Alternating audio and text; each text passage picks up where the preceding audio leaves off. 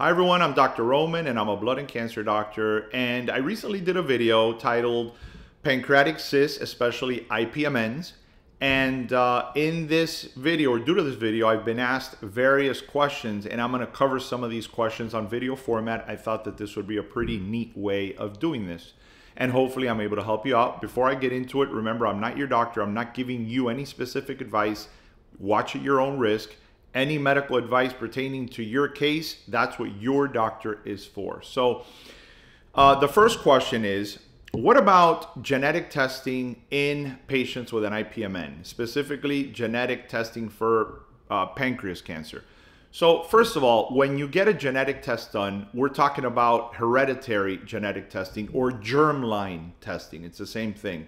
It can be done either on a blood sample or saliva swabs, and they send out to see if you were born with a genetic abnormality or a DNA abnormality that can increase your risk of cancer. And it can either be negative, meaning normal, they did not find a mutation, or sometimes it can come back with a positive result, meaning they did find an abnormality. Now, if they did find a DNA mutation, it can come back of one of 5 ways. It can either be a pathogenic variant, in other words, yes, they found a mutation that has been linked to cancer, or a likely pathogenic, this would be the second one, in which it is likely associated with cancer, or a VUS, also known as a variant of undetermined or unknown significance.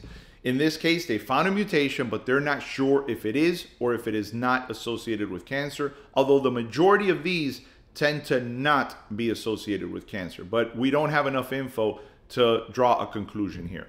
The fourth possibility is a likely benign. Again, yes, they found a mutation, but it is likely not associated with cancer, or a benign mutation. In other words, they found a mutation, but it has not been linked to cancer. So now we're going to go over, what about the cases in which they found a mutation and it is pathogenic or likely pathogenic? Okay, sticking to the topic of pancreatic cancer or IPMNs, which was the specific question I was asked, there's a few mutations. The most common ones are the BRCA1, BRCA2, the PALB-B2, the ATM mutation. There are several out there. Just know, number one, not all of these mutations are pathogenic or likely pathogenic. There are variances out there which may be a variant of undetermined significance or unknown significance. So you got to make sure you have a pathogenic or likely pathogenic mutation. The second thing, you know, the numbers are all over the place as far as cancer risk. Just know that some of these mutations are associated with several types of cancer, not just one, and your risk of cancer may be higher in one areas than they are in others. For example, the BRCA1 and 2 is associated with pancreatic cancer, but it's much more associated in women with breast cancer. So that's just an example. You have to educate yourself as far as which mutation do you have, is it pathogenic, and what are the cancer risks, and what steps do you have to take, and we'll go over that briefly in a little bit. So just know that the percentages of cancer risk vary anywhere, as far as pancreatic cancer is concerned, between 2% all the way up to 10%. Some may be a little higher, a lot may be a lot lower. Again, these numbers are all over the place. I'm not giving a specific number here because all this does is cause stress. Just know that if you have a pathogenic variant, you know, it just means you have to be a little more vigilant and looking out for yourself a little more so, especially if you have a mutation and an IPMN. It just makes sense. All right, so keeping that in mind, the first question, if you have one of these mutations, is do you have a family history of pancreatic cancer? And if the answer is yes, then that will put your vigilance a little higher on the list. Now, I can tell you, I have found patients with all of these mutations, and they've never had cancer, and all of a sudden now I'm seeing them maybe at the age of 80 for prostate cancer or some other type of malignancy. I send off genetic testing because we have treatment options now depending on some genetic mutations. That's why I sent the test in an 80-year-old. But the test will come back positive, meaning they have a pathogenic variant, but yet they're 80 years old and they never had cancer before. So it just goes to show you that just because you have one of these mutations does not mean, yes, you're going to develop cancer. A lot of people do not. So always keep that in mind.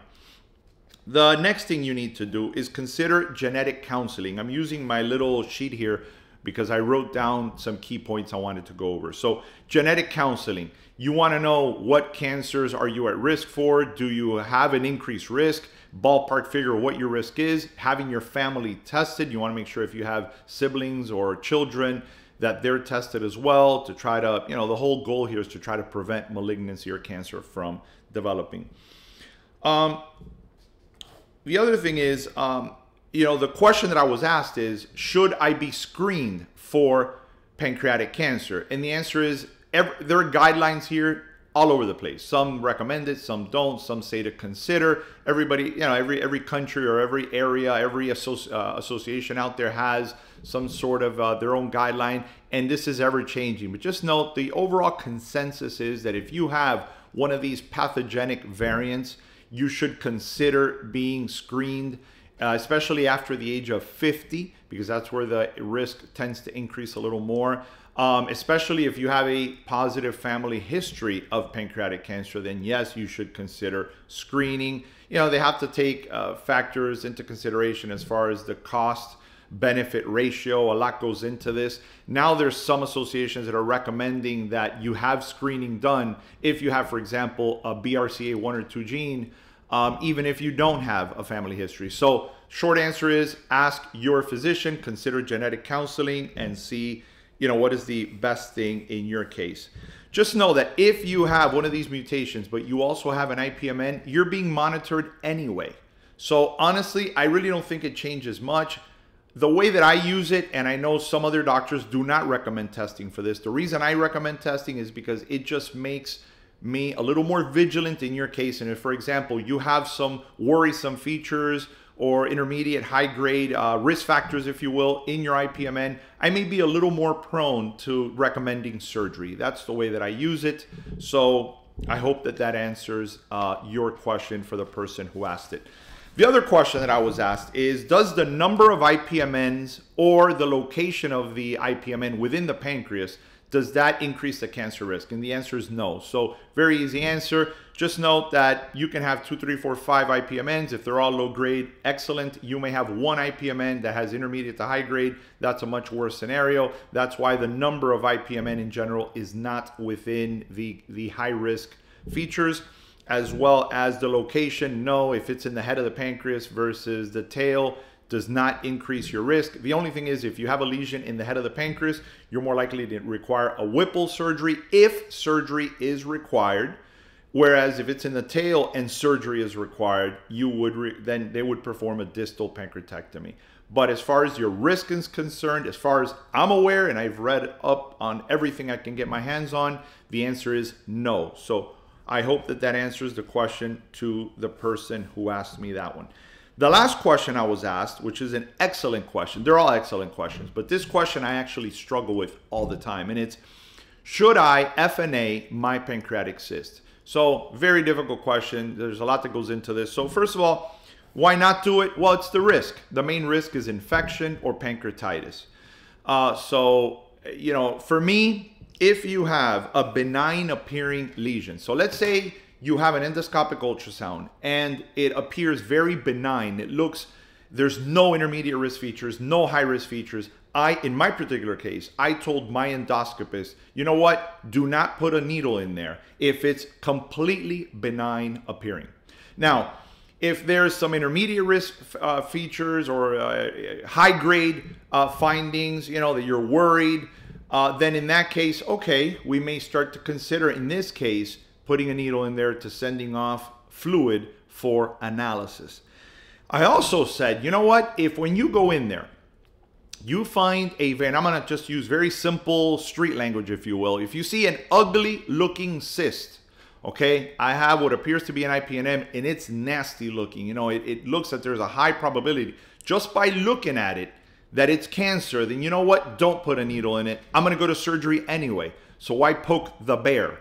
And the reason I say this is because there is a theoretical, I don't want to scare people, there is a theoretical risk that if there are cancer cells within that cyst and I biopsy or I aspirate, I could possibly spread some of these cancer cells. Now, this is going to open up a can of worms. I know people are going to start going crazy, asking questions on this. Again, I said this is theoretical.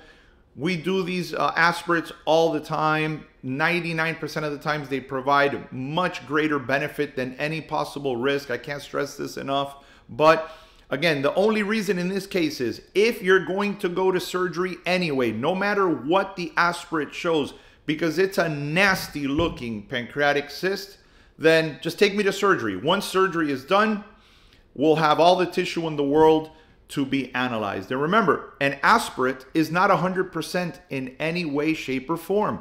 So just because I do an aspirate, if it comes back negative, I cannot rest knowing 100% that I am out of the woods. No, none of these tests are 100%. The only one that's almost 100%, if not 100%, is taking out the complete cyst and having it evaluated.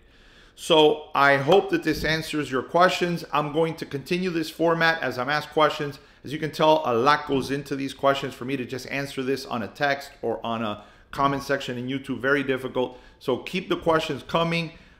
Thank you for your attention. Consider subscribing, and I'll catch you on the next video. Bye.